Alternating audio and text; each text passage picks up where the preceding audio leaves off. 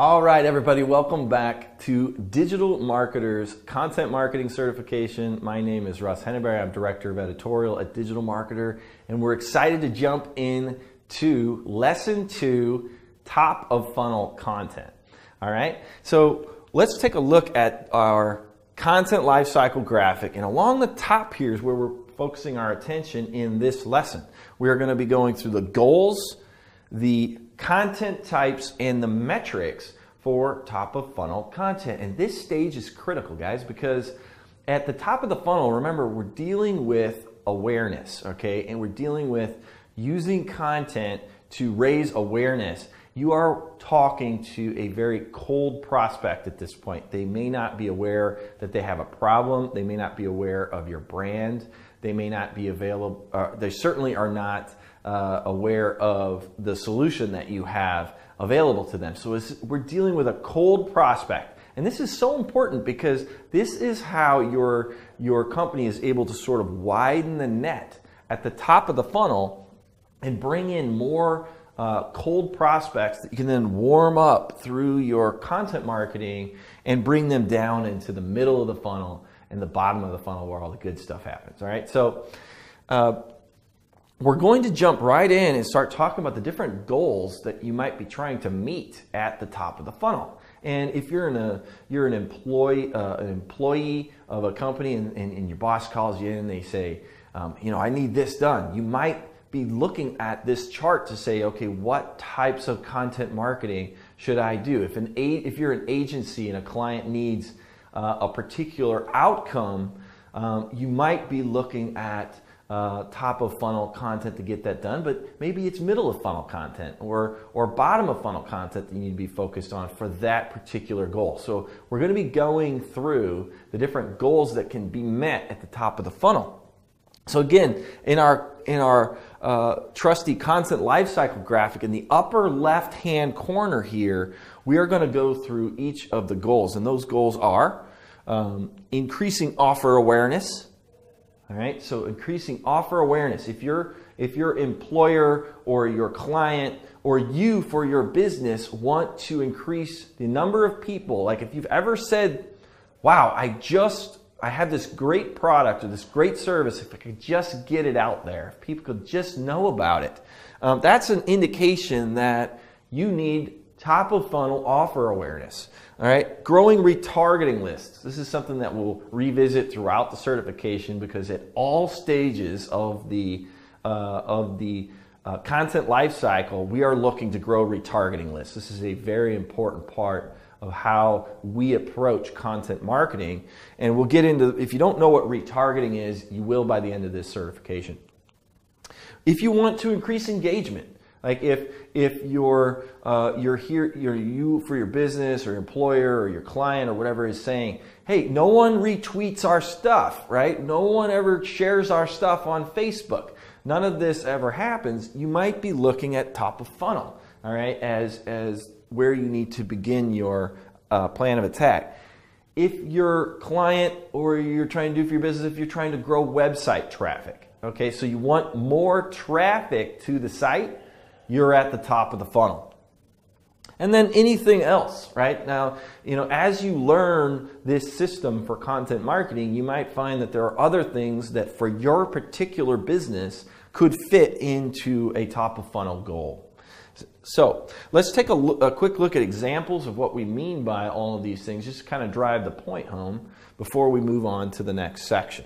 So when we talk about increasing offer awareness, what we're talking about is people becoming more aware of the things that you sell. Okay, so if you have a product or a service and your company can use content to get that out there in front of people that previously did not know you offered that. And you'll see that when people go in and they type in the name of your product or service into the Google search engine.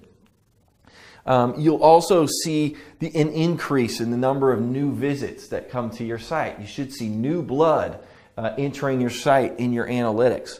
In terms of growing retargeting lists, so just a brief second here, I'm going to be talking about retargeting before we talk about it in more depth later on. But if you take a look at how CNN is running this ad here for Vimeo in the upper right-hand corner, you see an ad on CNN.com for Vimeo, and that's a retargeting ad. So I'm seeing that because I was on Vimeo's website.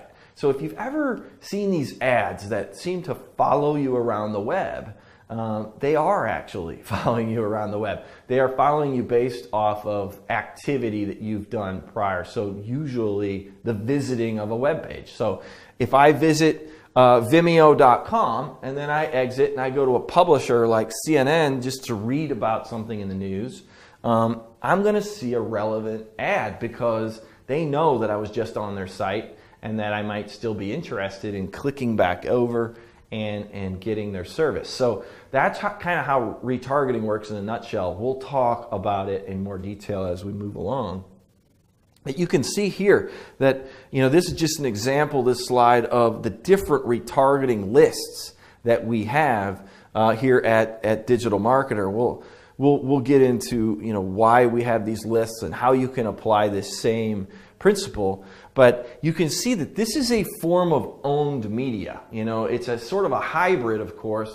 We don't actually own these lists, but this is a screenshot from the inside of Facebook, okay, where along the right side of this graph, you can see, for example, 230,200 people in this custom audience here, which is, we have the ability to retarget or show ads to 230,000 people based on the fact that they visited this page. All right, so they visited our Black Friday boot camp, which was a webinar. We know they are interested in a certain thing, so we're able to retarget that group of people.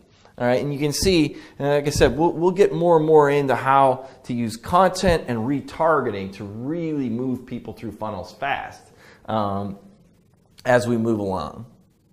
Now, another thing you might be trying to do as a goal at the top of the funnel is increase engagement, right? So you want more retweets and you want more Facebook shares and you want people on LinkedIn to share your stuff.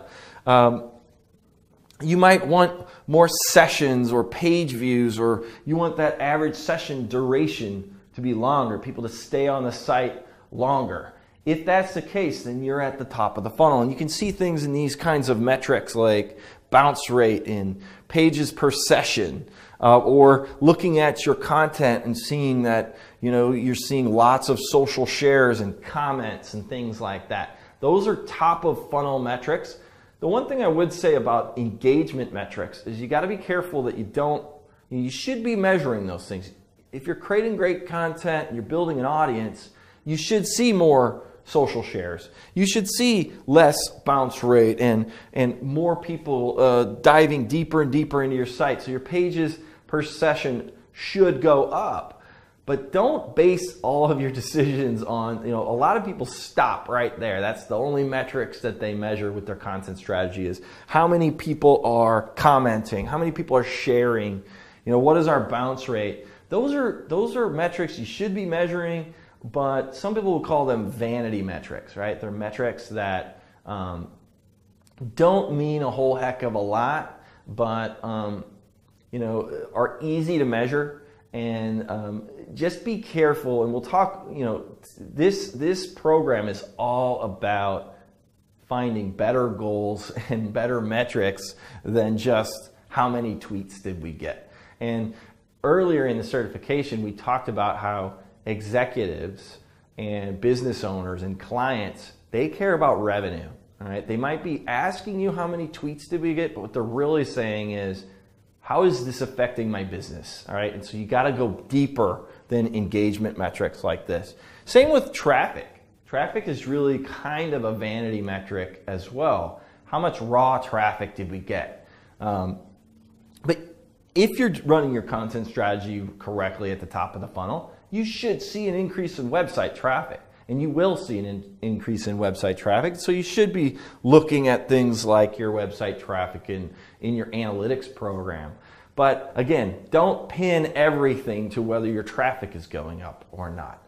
All right, this is really about driving the business objectives, revenue, and costs. All right, now in the next video, we're going to be going through the different types of content that you could create at the top of the funnel to meet these goals. We'll see you there.